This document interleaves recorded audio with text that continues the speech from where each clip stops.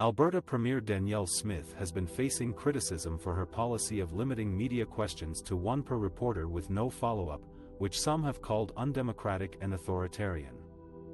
However, a spokesperson for Smith said she is abandoning her media question restriction policy during the crisis so Albertans can receive correct information. The spokesperson said Smith recognizes the importance of transparency and accountability in times of emergency and wants to ensure the public has access to accurate and timely updates on the wildfire situation.